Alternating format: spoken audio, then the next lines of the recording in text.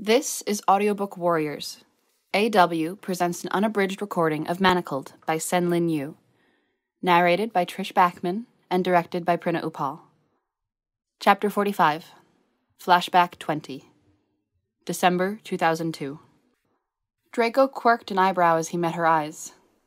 "You stole my class ranking, which was worse. I'd been tutored at home, prepared my entire life for Hogwarts.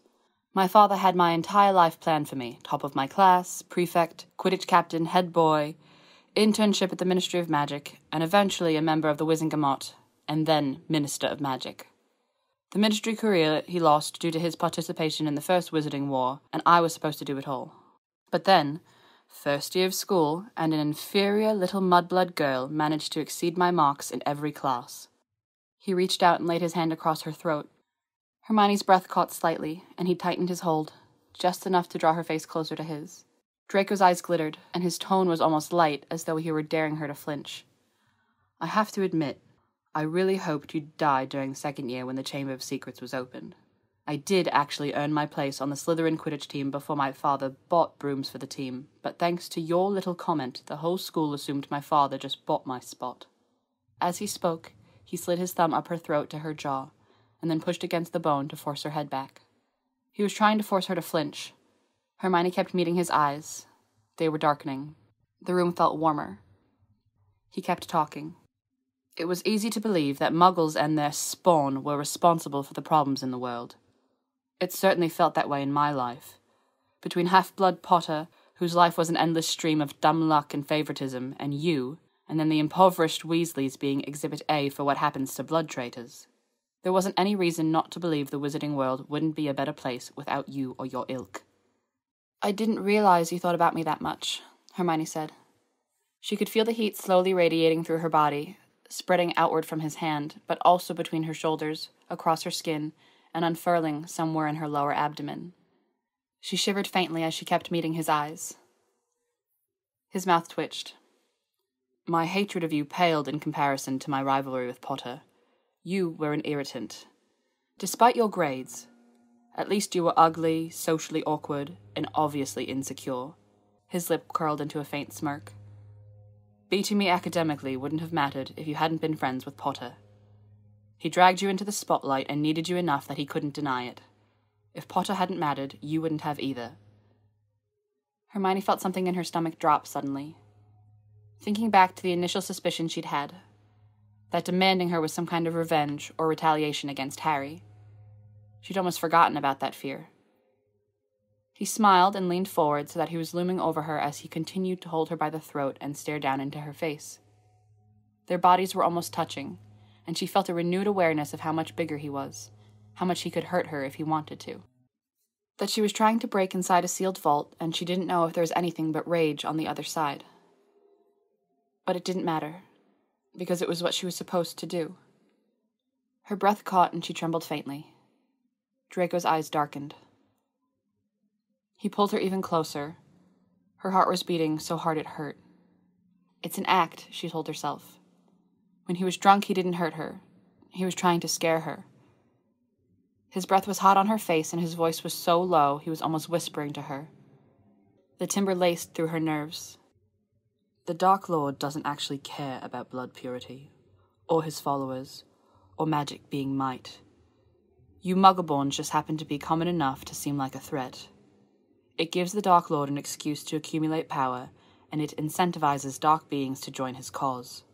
He brought most of Eastern Europe into alliance that way. Romania was the first, and the rest fell in line. There are thousands of dark creatures desperate to see the Statute of Secrecy overturned, and the Wand Band ended. Most pureblood families are discontent with the way wizards are forced into the shadows for the comfort of Muggles. There's enough resentment, if not to recruit them to the cause, to encourage them to ignore what's happening." Draco gave a thin smile as his face drew even nearer. "The Dark Lord wants power. He isn't particular about who he crushes underfoot to obtain it. Muggles and Muggleborns," she could almost feel his lips against hers, "you were just easy." Hermione could barely breathe. Her whole body was taut, at the precipice of something that felt like fear. Her heart was beating rapidly. Everything around her was blurring. She wanted to bolt. She felt scared and vulnerable. She understood human anatomy and physiology, but her body was doing things she wasn't familiar with. Her physiology wasn't supposed to be confusing. She needed space to figure it out.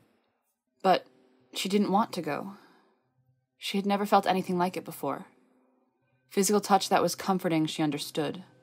But this wasn't comforting. Draco's hand around her throat wasn't comforting. It was terrifying. And thrilling. A means to an end, she forced herself to say. We're just a means to an end. He pushed her back slightly. Precisely. She studied him. His eyes were black and the hollows of his cheeks were faintly flushed. He slid his thumb slowly along the curve of her jaw. She licked her lips. Has killing us solved your problems, then? She asked. His hand stilled. He stared at her for several seconds. Then his eyes glittered and he smiled. Well, you're certainly no threat to my job now, are you? As he said it, his free hand slid firmly between her legs. His eyes were cold and locked on hers. His fingers twisted and pressed knowingly at the apex of her thighs. It felt as though he'd electrocuted her. Sensations shot through her nerves. She gasped. And as she did, everything crashed down on her with a sense of cold horror. Hermione jerked away from him. Draco's hands immediately withdrew from her, and he watched with an indifferent expression as she drew further away until she was on the far end of the bed. She was shaking faintly. She could still feel him touching her, sliding his hand between her legs as he stared her in the eyes and reminded her that he had turned her into his property. Not because he had wanted her, but simply because he could. Because it had amused him to do so when he made his offer, because he had power and she was a pawn.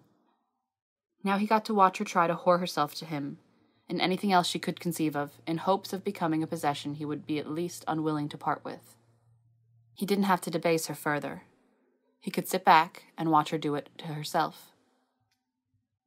Her cheekbones felt hollow. She felt like she might be sick. Her hands kept trembling no matter how hard she tried to still them. She bit down on her lower lip and drew several long breaths. When she stopped visibly shaking, she forced herself to speak. Do you have any information this week? It was almost funny to have to ask the question right then, although that had always been the meaning of the question. She'd just gotten used to it. Suddenly it hurt again, and the timing was almost amusing in some sickening way. She wasn't sure if the humor would be categorized as irony or black humor. She just knew it was something bitter, something painful to think about, but somehow also cruelly funny. Draco smirked and pulled out a scroll of parchment. He'd driven his point home, as though he'd knifed her and then broken off the hilt so it stayed. That he didn't reiterate the insult showed that he knew. Her hand shook faintly as she accepted the scroll and stood up. She left without another word. It was just over a week until Christmas. When she returned to Grimmauld Place, she went and took a calming draught. She stood in her potion supply closet, waiting for her hands to stop shaking. When her hands were steady again, she glanced around the little room wistfully. She straightened a little basket full of what looked like leather pocketbooks. The Christmas presents she'd planned that year were rather sad. She'd made emergency healing kits, again. She made them every year, the basics all packed together and shrunk down to be easily carried. Hermione had no money to buy books for her friends that they would never read, nor the time to knit hats or scarves for them. So she gave them potions and hoped they'd use them rather than apparating back with easily remedied injuries. The girls did. They would ask for refills. Neville, Fred, Dean Thomas, and Michael Corner would occasionally use their kits too. But Hermione didn't think Harry or Ron had ever even opened theirs. Every time she gave them new kits, they'd sheepishly return their old ones untouched. They'd always either ignored their injuries or apparated back, panicking over them. In that regard, Ginny had been an excellent partner for Harry and Ron. Both boys tended to return in better condition when Ginny went on missions with them. Hermione swallowed hard, pulled down vials from the shelves, and started assembling an additional kit. She had a job. How she felt about it on any particular day didn't matter. It never mattered. The next week, when Draco apparated into the shack, he and Hermione both paused and stared at each other. I have a Christmas present for you, she said after a minute. Well, it's not really, but I suppose contextually it is. She pulled out a small leather case and held it out to him. It's an emergency healing kit. I give them to all my friends. Draco quirked an eyebrow and sighed faintly as he plucked it from her hands, as though accepting it were a favor to her. If you're not going to get a healer, you should at least carry this. She was speaking quickly, trying to say it all before he cut her off and flung it back at her face. If you let me teach you a few spells, you'll be able to heal most basic injuries yourself. He flipped the case open and scanned the contents. You realize I can buy most of these? Hermione's mouth twitched. She hadn't expected him to be grateful. She braced herself that he might not even accept it. Then you can easily refill any you use. Hermione forced herself to step closer and ran her finger along, pointing at the various vials. They're all labeled. There's the potion for concussions, any type of blow to the head, and you should use a diagnostic to check. Murtlap essence for minor skin abrasions or small bruises. The bruise cream is for deeper and more serious hematomas. The essence of Dittany is a trump card for most injuries. Unless it's a cursed wound, Dittany can help with most severe external injuries, wolf bites, splinching. Unless it's the eyes, or a brain injury, in which case you'll need to call a specialist. Don't even think about apparating or any other kind of displacement transport if you injure your eye or have any type of wound that punctures the skull. The pressure will do irreversible damage. This antivenin will counter venomous bites or stings, unless it's a class quadruple X type beast or above. The antidote here can counter the anticoagulant properties of vampire bites. Draco snorted faintly. Hermione continued doggedly. Calming draught, blood replenishing potion. This here is for internal organ damage, kidney, contusions, and the like. I'll teach you a diagnostic to check for those things like that. And this one, it's an analgesic for the acid boil curse. I'm assuming you know the counter curse. The analgesic will neutralize it completely and it cuts the pain. You'll still need to have all the bones removed carefully and then regrown, but it will reduce the recovery time by several days and decrease the likelihood of nerve damage. And a chocolate bar for Dementors. When you pull the items out of the case, they'll assume their proper size. I shrank them so the kit wouldn't be too large to carry. Hermione didn't mention that she had expanded Draco's kit far beyond the basics that she gave to everyone else.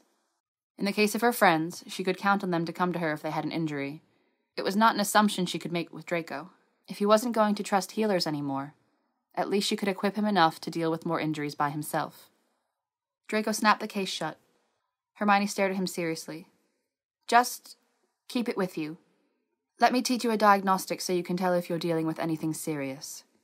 I know how to perform a diagnostic, Charm Granger. His expression was slightly offended. Probably not the one I want to teach you. It's a bit unusual, more obscure. Better for war injuries. The basic ones are household charms for diagnosing fevers or infections and daily injuries.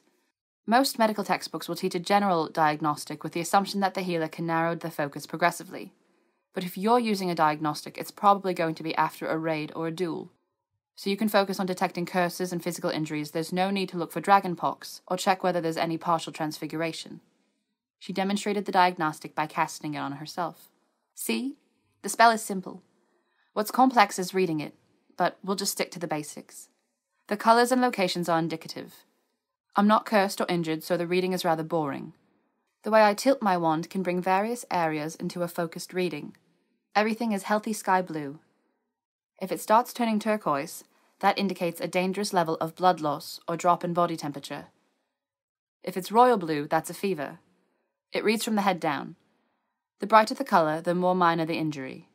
If it's black, even the slightest trace of black, it's potentially a mortal wound. Red indicates an external injury.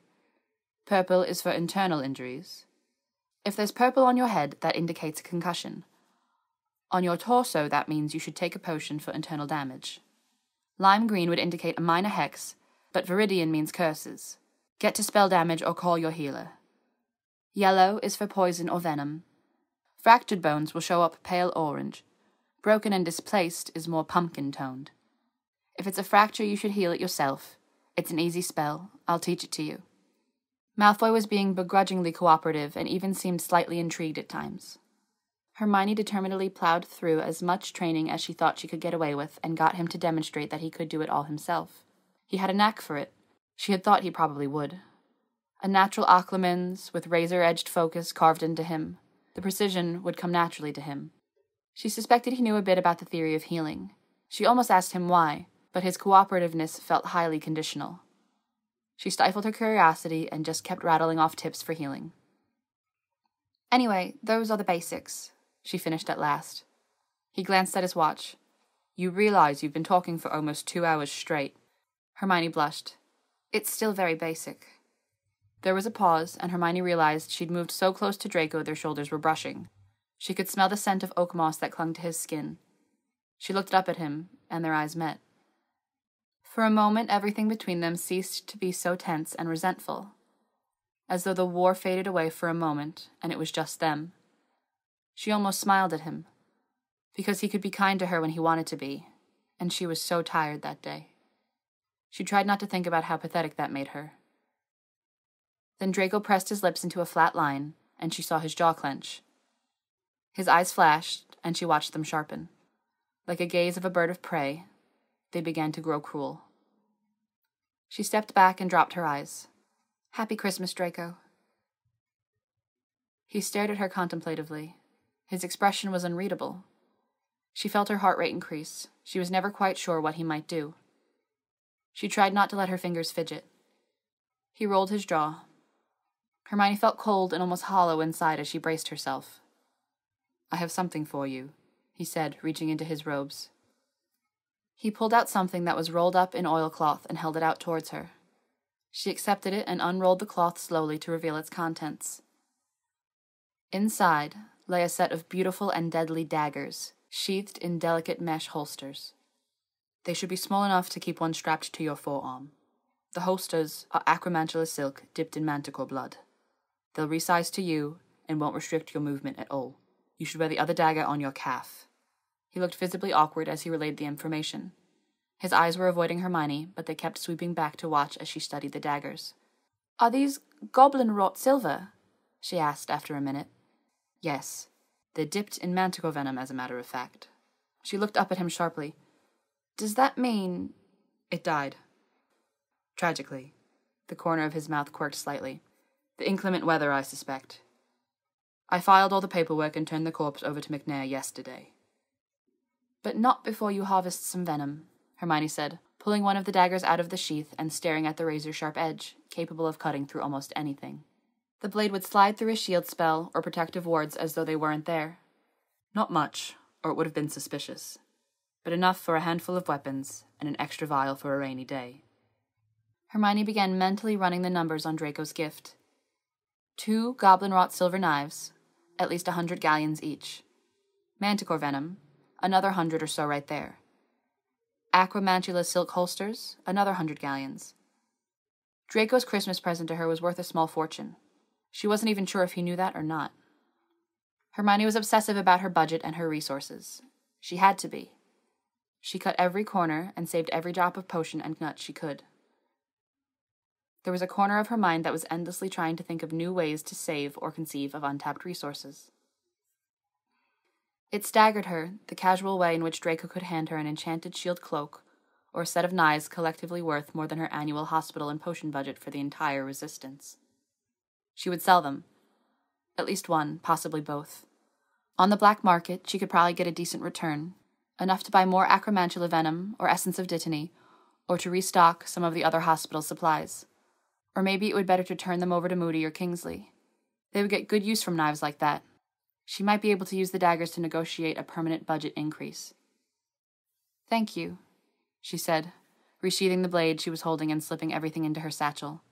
"For the record, you are not allowed to sell them or give them to anyone else." Hermione's hands stilled, and her eyes darted guiltily up to Draco's face. His eyes were locked on hers, and the silver in them glittered. "Is that clear, Granger?" His tone was ice. She gave a begrudging nod. "I will expect you to wear them every time you forage. I will look for them." She tensed and swallowed hard with irritation. "Fine." His expression softened marginally. "Well, this has been delightful. I cannot even remember how many times I've wished I could spend Christmas Eve getting lectured on how to read a diagnostic charm." He smiled insincerely. Hermione said nothing. There was a pause, and then he added, "Per your request, here's a warning. I'm going to start teaching you hand-to-hand combat next week." Then he reached into his robes and pulled out a scroll of parchment. "My latest installment for Moody. As she accepted it, he smirked at her. "I have to say, you've ended up being quite expensive, Granger." He vanished without a sound. On Christmas Day, Hermione had the morning hospital shift.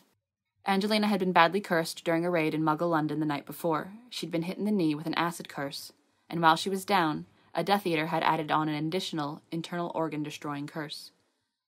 Fred had managed to grab hold of her and bring her back to Hermione before Angelina died in his arms. The final repair work was too complex for Poppy or Padma. Hermione sat in the quiet hospital ward and slowly reconstructed the tissue and tendons in Angelina's knee. "All right, I need you to bend it and see if the tissue is properly formed.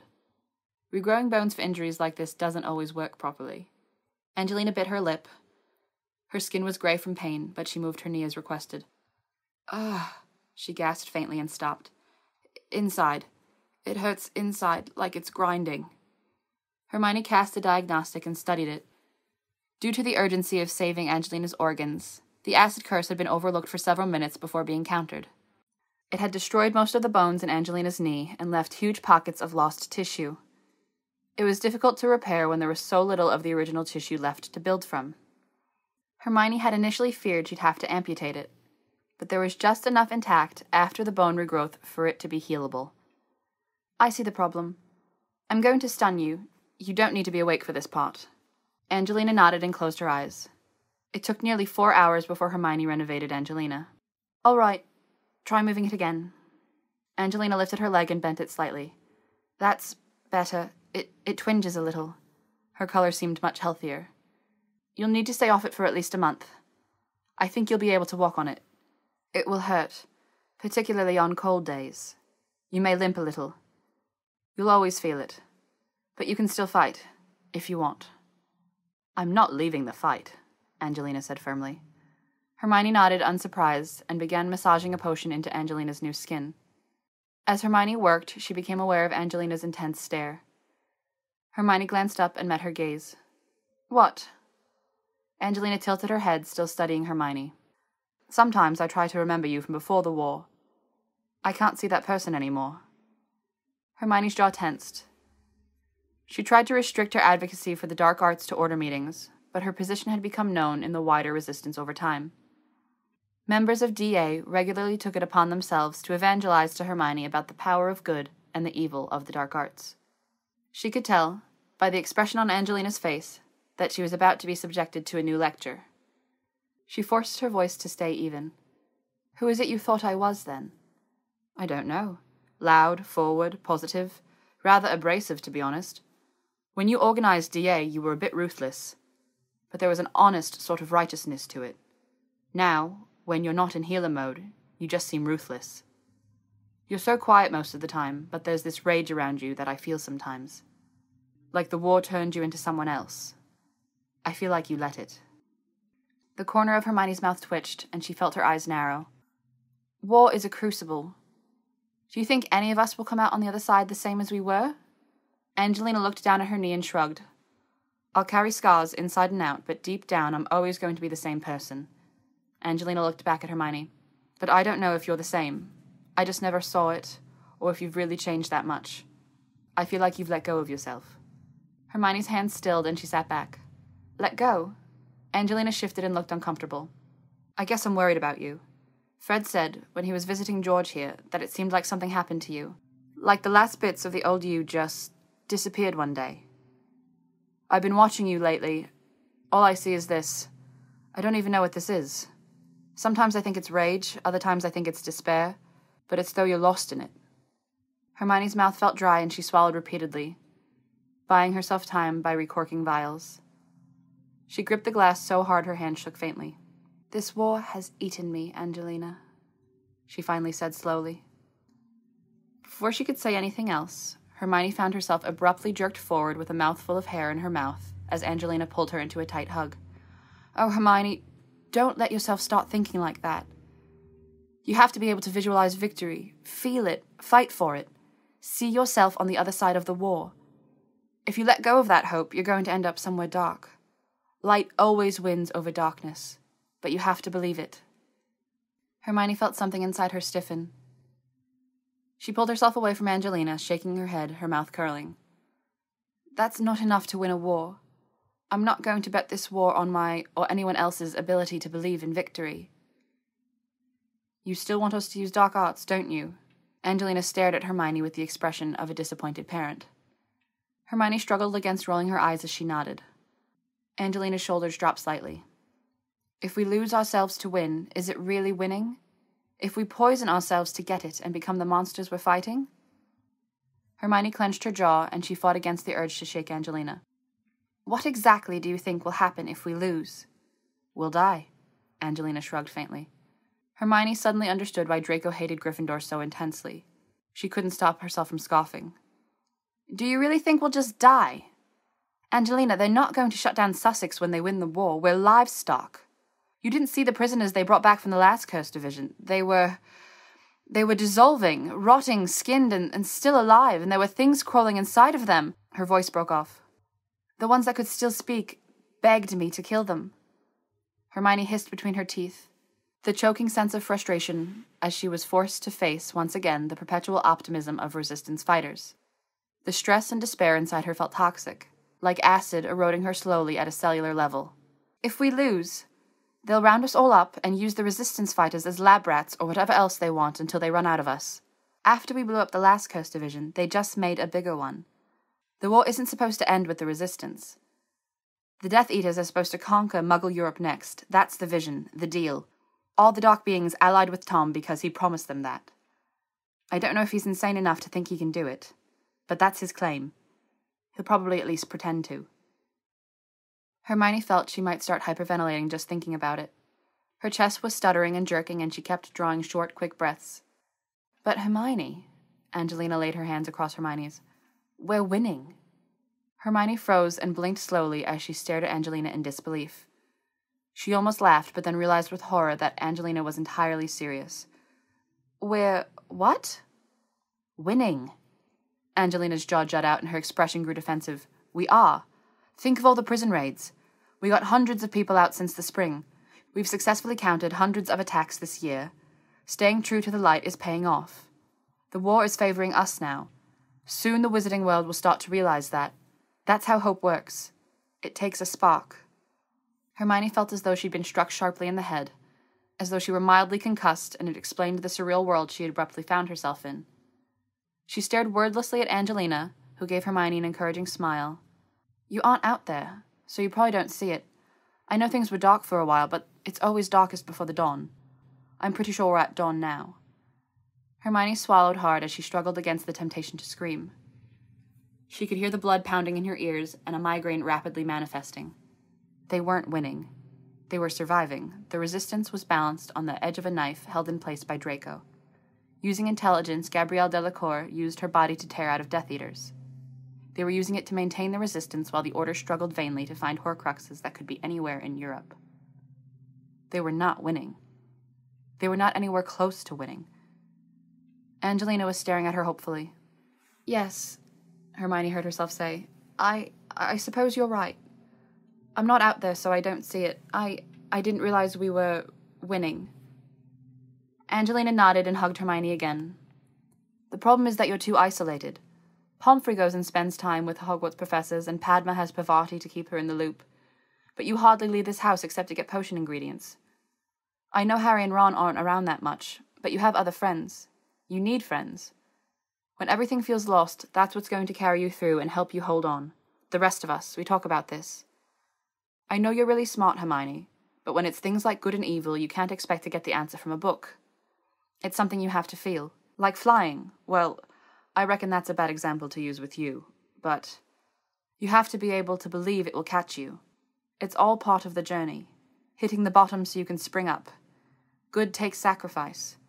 I hope, once the war is over, that you'll be able to see that. That's how light and darkness work. Of course, Hermione said dully, avoiding Angelina's eyes. I guess I've just been too lost in my own world. It's all right. You don't need to feel bad about it. It can happen to anyone. I was in a pretty dark place after George and Katie both got hurt, but it's an easy place to go during the war. But then Harry gave everyone in DA a pep talk. He talked about how Dumbledore defeated Grindelwald, and he talked about the Order during the First Wizarding War and how bad things were. Everyone thought Tom was going to win then. The Ministry was using unforgivables, but the Order held out. There was death and betrayal, but love and light always shine brightest in those moments. That's why they always win. We just have to trust in them. Right after Harry said all that, I think it was the same month even, we had our first successful prison raid. Hermione stood up sharply. She felt as though she couldn't breathe. She needed air. Cold. She needed a calming draught. I need something from my supply closet. I'll be back in a few minutes. Hermione made her way dazedly toward her supply closet. She stumbled down the hall and shoved the door closed behind her as she shakingly uncorked a vial and downed a dose of calming draught. As the potion took effect, Hermione gave a sharp gasp and burst into tears. She stood there sobbing for several minutes before leaning across the worktop. She buried her face in her arms and tried to come to terms with the conversation she just had. She hadn't realized. It hadn't even occurred to her how the shift in the war would have come across to the Resistance. Of course.